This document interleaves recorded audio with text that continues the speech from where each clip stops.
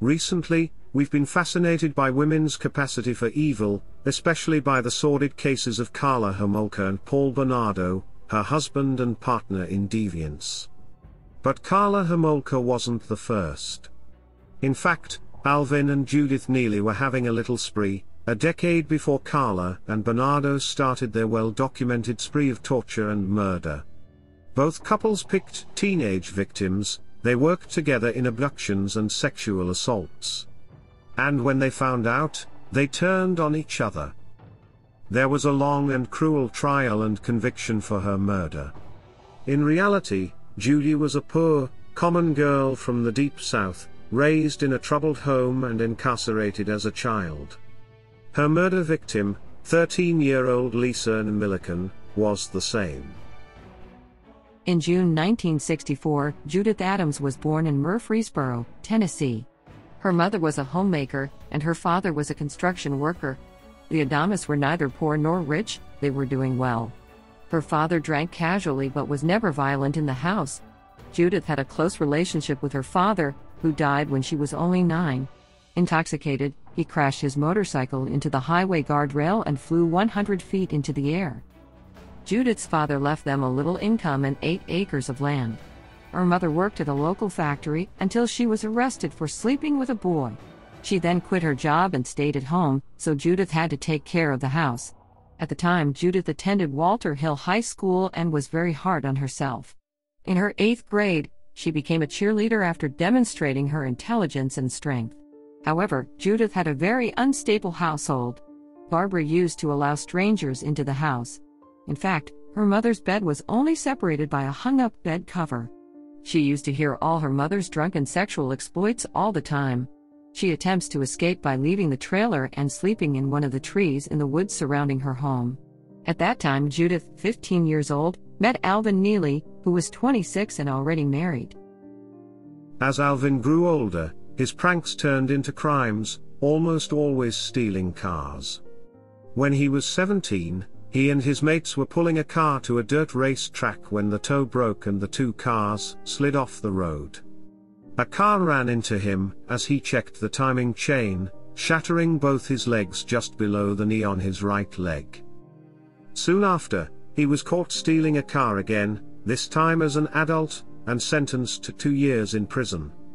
He was informed that if he behaved well, he would be released in a few months.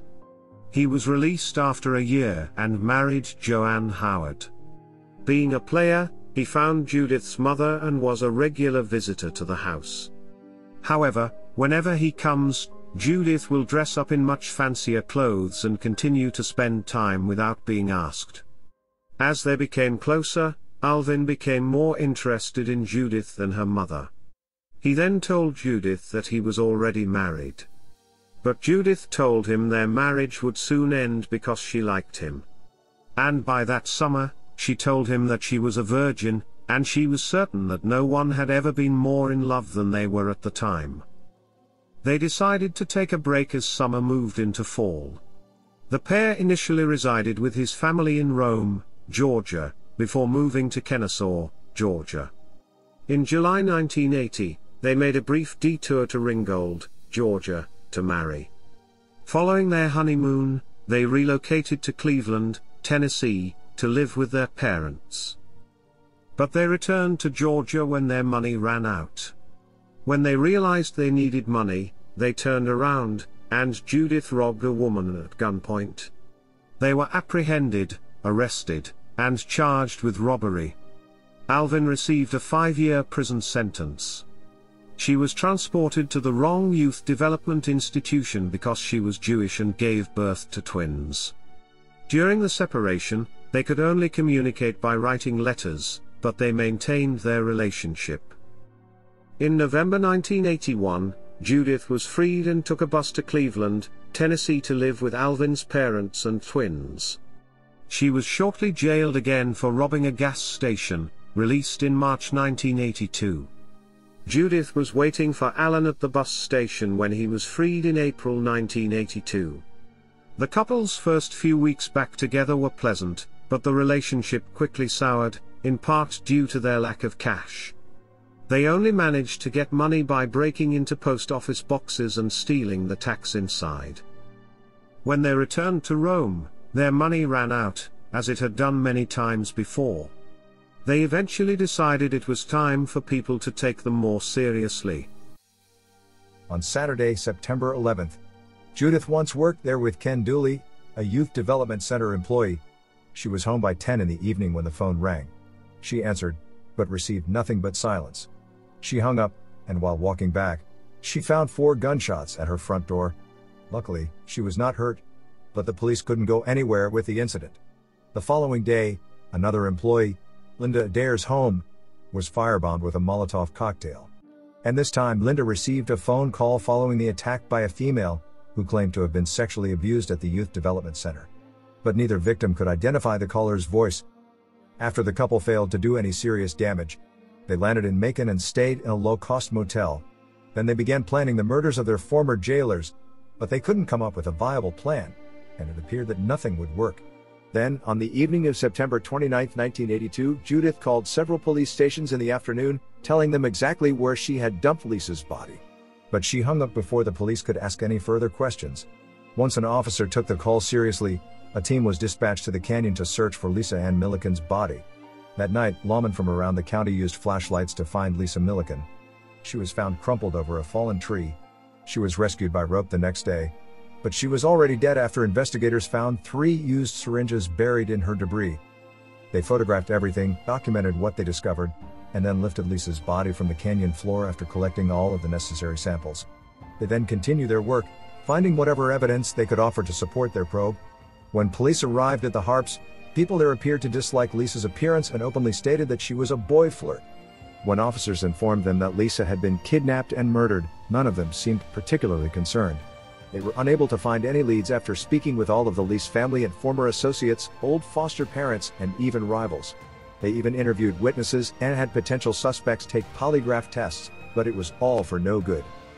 The trail had gone cold after 5 days, and they had no leads. Then on October 3rd, John William Hancock and Janice Kate Chatman lived together for 18 months on Pike Street. They were returning from a visit with Janice's mother when John noticed some nuts and bolts on the ground and went to pick them up. When he got back up, he spotted Janice chatting to a woman inside a car with an out-of-state license plate that was too dusty. The woman explained to Janet that she was new in town, lonely, and looking for someone to ride around with and talk to. Janice, who had far too easily trusted people and had never lost her childlike innocence, seemed ecstatic at the prospect. John understood that she had been lonely and thought she would like to go. So he consented, and the two of them got in the car. He had Janice in the rear and, after helping her, climbed into the passenger seat himself. He had no idea Judith was communicating through the open two-way radio. In fact, Judith and Alvin's plan was to drive in separate cars and communicate via radio, using their handles instead of their names. John said over the radio that he was in a donut store a few miles away, which John knew to be bogus. The 4 of them went for a few drinks, but the liquor store was closed and their search for a bootlegger came up empty. When John needed to use the restroom, Judith agreed to accompany him. Marching John out of the car into the woods, he shot him in the back and left him for dead, driving away with Janice still in the back seat of the car. John was able to find the strength to get up. He returned to the rural highway and flagged down a truck driver. He was taken to Gordon County Medical Center, where the bullet was removed from the right side of his back. He'd been shot through the scapula in the shoulder. When he was interviewed by the police, they were first dubious of his narrative, as absurd and impossible as it looked.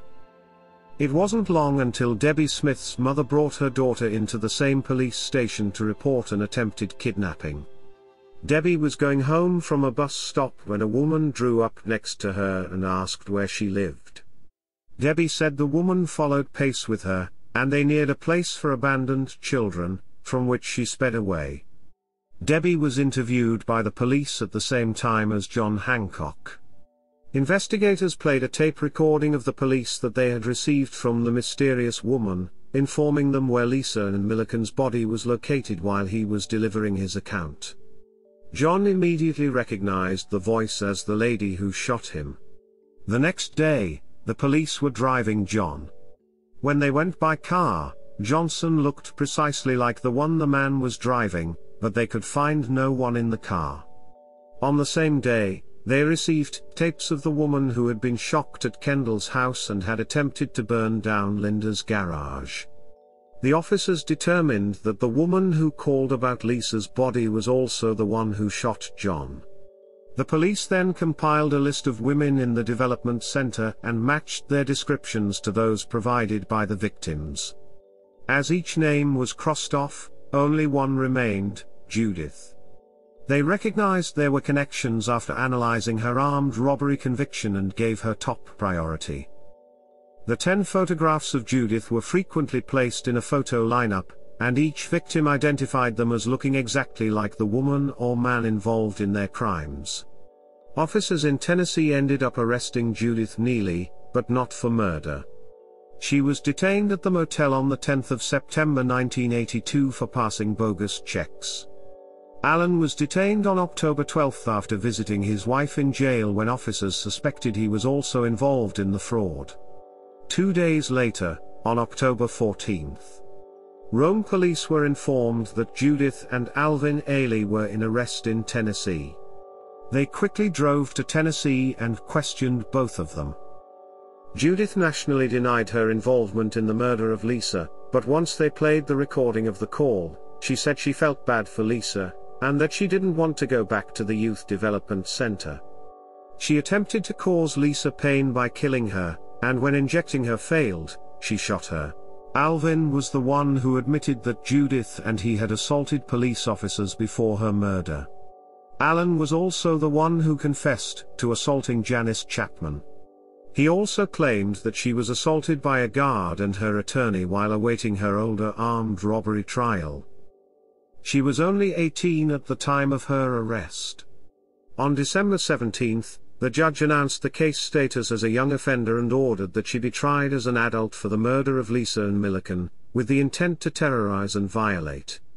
She pleaded not guilty and not guilty because of insanity, so the jury could find her innocent or not guilty.